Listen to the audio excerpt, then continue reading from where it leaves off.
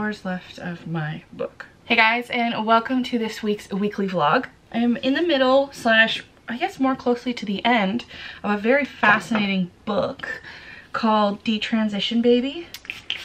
I heard some people talk about this book, but I originally thought it was a nonfiction book about the topic of detransitioning, but it is a novel, and I really am enjoying it. It is very different from my own experiences and perspectives. One of my goals for this year is to read 100 books. Last year I read over 80 books, and that wasn't really without trying. So I figure if I did a little bit of, you know, tracking and keeping with it, I could totally easily do 100. I flew back from Tampa this weekend and had a really relaxing weekend. I spent a lot of time over the past couple days traveling, just kind of ruining my sleep. We took a red eye. I think I slept for like an hour or two on that flight out to Florida, and then we just kind of hit the ground running, started doing some things, saw the manatees, all that stuff. You can check that out in that vlog that should already be out. We went out the night before our early morning flight, so didn't really get much sleep on the night before or on that flight as well. So kind of had a relaxing rest of the weekend while I was here, but that means that I have a lot of things that I want to get done. So with that, I'm going to unpack and start making my house functional and organized again.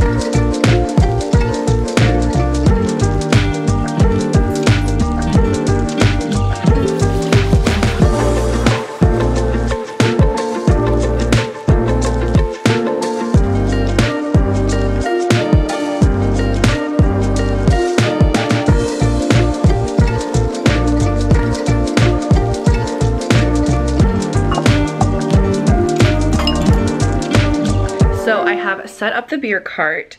Brittany moved and was getting rid of the beer cart, the bar cart, not a beer cart, the bar cart, and so I bought it off of her and I love it so much. I'm actually really surprised that everything fits really nicely, and it's a little cluttered, but hopefully that just means that I'll need to cook with more of the wines or serve some fun cocktails. So now that I see it out here, maybe I'll be more tempted and prompted to use it, and it definitely opened up some space in my other cabinet, so I'm really excited for that. My only concern is that it is in front of a window, so especially during the summer I don't want it to like heat up, but in that time I can just move it kind of behind my couch over there. I think that'll look cute. That's where I had it before as well. Or if we turn on the heater, I'll have to move it as well. I have some mixers and some little minis. This we got from the airport in Phoenix. It's prickly pear cactus syrup, and I've made this before in margaritas and it is so good. This is some fancy Irish whiskey. I don't know if it's fancy, it's just something I found at my grandma's house. A couple cups.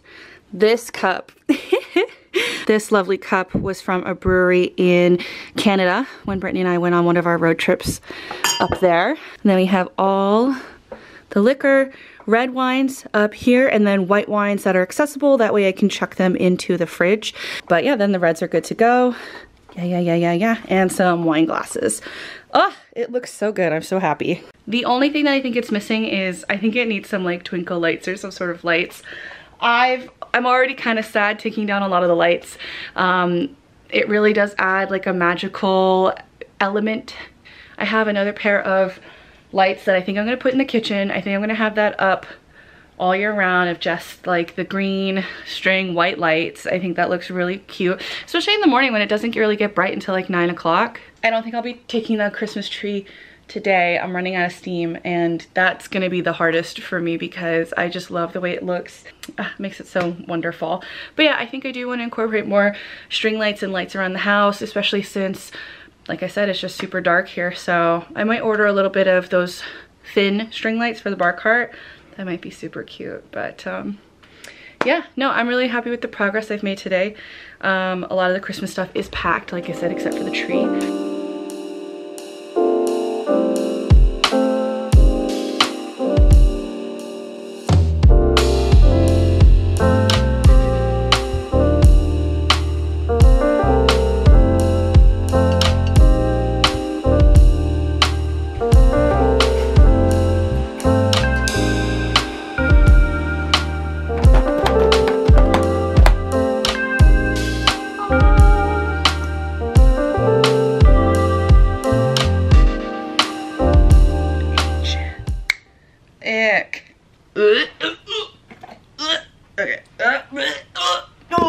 Hello and welcome to today's side quest. I have 2 reeds in here. Who knows how old they are? The real problem is are they used? I don't think so. They look fresh. Oh yeah, they're fresh. I don't know if I've ever shared this about me or if it has just kind of seeped into the vlogs naturally, because it is a huge aspect of my life. Just how much I hate spit. I don't know how I did all this woodwind stuff. You have to suck on the reeds to like get them ready to vibrate and play. I don't know how I dealt with all of this spit stuff. Ugh. So today I did go ahead and get some video and photo editing done and a couple other things. But my friend Justin, okay, so when we went to the White Elephant party a couple weeks ago, it was with this group of musicians. A bunch of them were in a band, a bunch of them were friends in a different band. So there was a lot of musicians, and one of the White Elephant gifts was a really beautiful acoustic guitar, and then there was a full-ass clarinet. Oh my God, I'm so sad. That clarinet was beautiful. So my friend Justin was like, this is so cool, all of this stuff. And I told him, you know, I used to play saxophone in school, like, and some other instruments, but yeah, saxophone is definitely my thing. He went and he's now renting a saxophone. And so he's like, bring yours over, let's play. So yeah, I learned saxophone in middle school and high school. It was my thing. I loved jazz club, all of that stuff. So I still have it. But I probably haven't played this in like 10 years. I really need a neck strap. And the other issue is, what is this called? There's a fancy name for it, but it's to keep the air from coming out. It helps with changing octaves, but I know mine broke a while ago, so I still have the little fix. Oh goodness. So it's like a wad of paper. Let me take that. This poor baby. She old. Hopefully that will work. Honky tonk. That was the wrong embouchure. It's loose. That should be a much deeper note. Oh man, I really hope this will work. I can probably just get like a regular rubber band. Ooh, or you know what? This hair tie is ancient and has no elasticity. We live in the future! Where I could probably spend a little money to get it fixed, but oh, that is a proper rubber band. Hell yeah. Oh my God. Protect the reed. I can't wait to explain this tomfoolery to Justin. I'll ask where he bought his, and then maybe I can get mine fixed. I do think this year I do want to add more music into my life. Like either joining a choir. I know we've talked about karaoke a lot. Still want to kind of do a lot of karaoke, but yeah, I really, music was such a big part of my life, especially in like my teenage and early 20s, and it's just kind of something that has slipped away and been replaced with listening to podcasts, audiobooks, hiking, working on video projects. So it's just not something that I've followed through, but all right, let's see if that worked. Disgusting.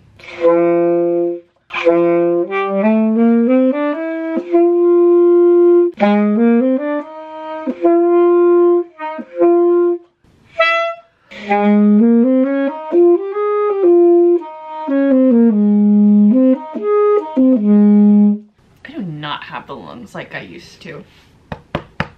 You know, okay, so that's right. The more you play it, you actually do warm up the instrument.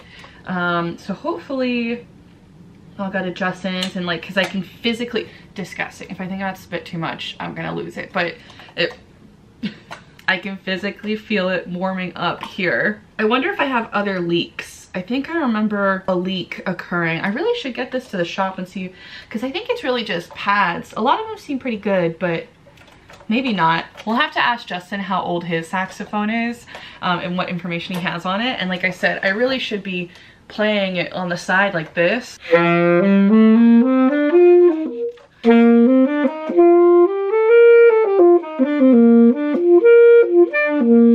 Honky. What songs do I remember from? Like I know my scales, but I'm like, what music do I remember?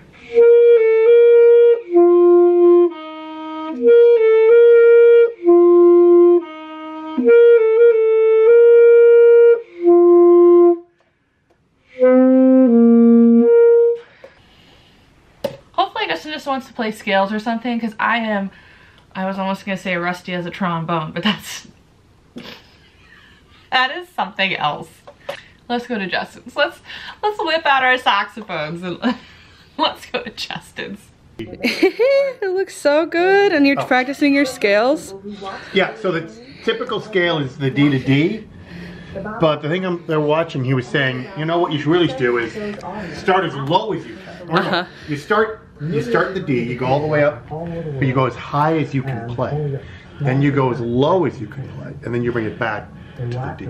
Oh. He's like, practice more. Like, don't just stick to one scale. Because but I'm going to go the embouchure. So we'll start with this one. Hell yeah. The new technique.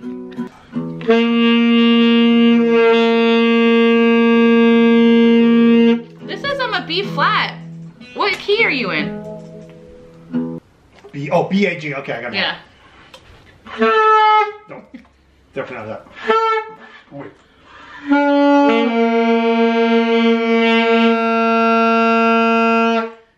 Yeah, it says it's a B flat, but you and I sound the same. Yeah. Okay. B-A-G.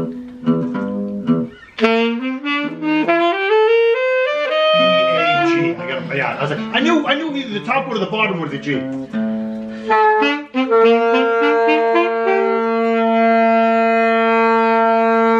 Justin, once you learn scales, we could jam like a jazz band. I'm in, yeah. So, ready, and then Dustin can just play chords and we can fuck over them. Oh yeah, exactly. D F sharp.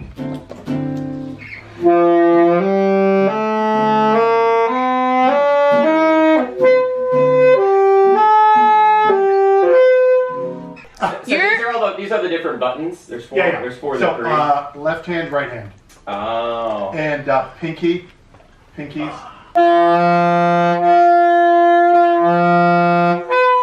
And it's hard to go. It's hard. But if I go from a C to a high D, it's not as bad.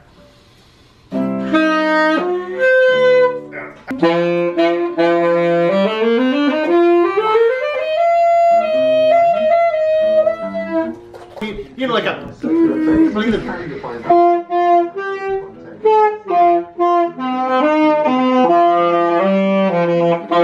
Honky, honky. There we go. I played trumpet for a little while. There was no. Oh wow. Disgusting. The acoustic is just so sweet, and then over here we're just honking. So I just do that. Well, he's the fucking Ringo. He already knows what he's doing. And we're just here in Germany going like, I don't know what the fucking end of this instrument to play.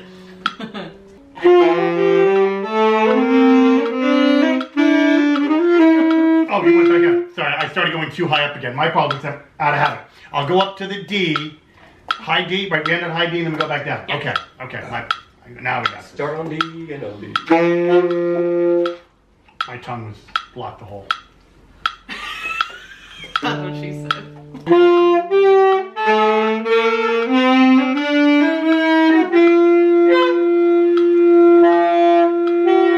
Oh, I screwed that up completely.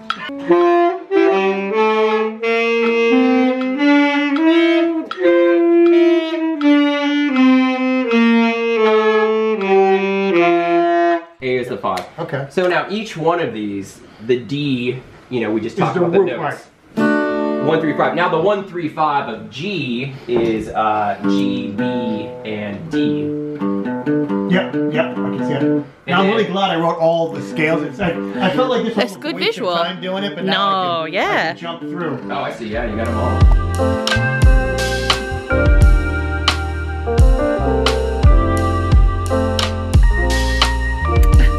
It broke it.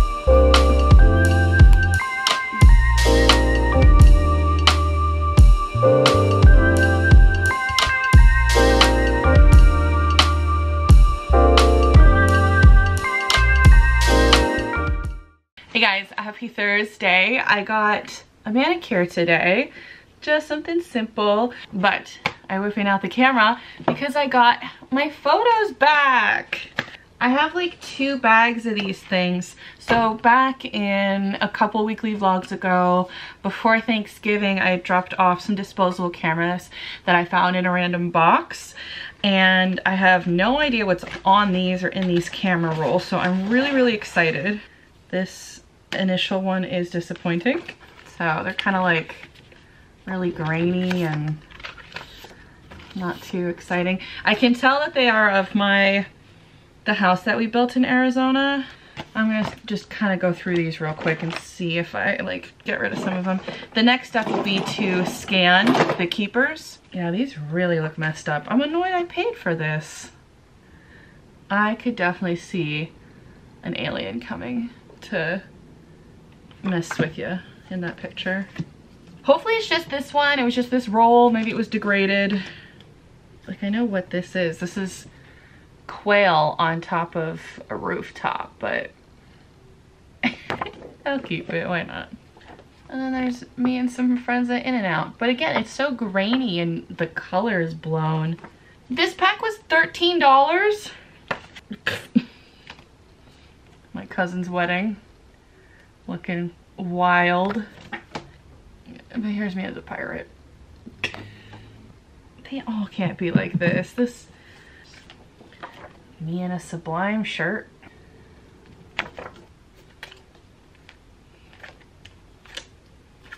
They're all like psychedelic looking. We're in like a town and then there's just donkeys. Route 66. Oh, I would really like a good copy of this picture. That's me and my mom, Route 66, in and out. But that's a keeper. I'll put that somewhere nice. So these cameras were, you know, they must be about 10 years old. Looking at these look like early high school for me. So that's, you know, 2008, 2007. Like, we're building the house. I'm like so sad. I'm so sad. I can't. A lot of them are just so dark. Oh, little Isaac. Little pup on a couch. But yeah, you can just see how purple and green and dark they are.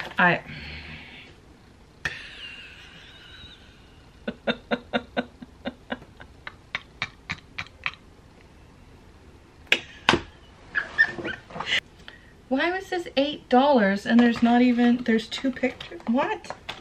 There's 1 picture in this. I need to take a look at this because, yeah, this doesn't make sense. This is gonna be a little project I have to deal with.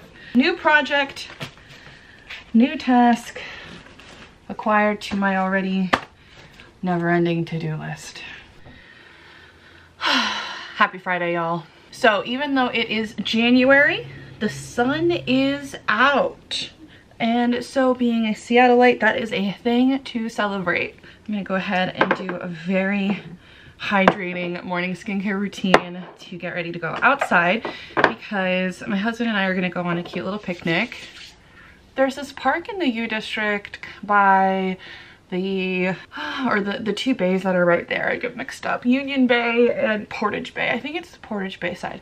Doesn't matter. It's by the University Bridge. But they have these like really vibrant looking tables. Like I've seen it when I've driven by it a couple times. He has a more lighter work day today. So we figured we'd head to the U District, pick up some Banh Mi sandwiches from one of the Vietnamese places on the Ave, and just kind of have like an outdoor picnic lunch. hopefully it's not too cold. Since I'm really trying to focus on hydration, I went in with my Good Molecules peptide serum and the Snail Mucin blemish toner from Peach Slices. So yeah, I think we're gonna take a bus, head to the U District, grab some lunch, and then go to a park and enjoy the sunset. Nope, enjoy the sun. It's too early for sunset, even in January.